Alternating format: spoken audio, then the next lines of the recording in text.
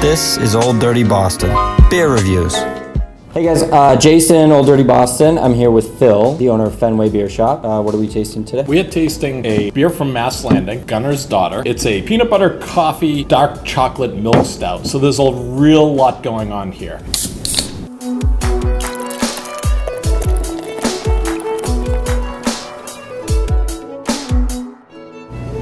Very roasty. Wow. Yeah, a lot going on, right? Oh man, this is loaded with like coffee flavor. If this tastes like it smells.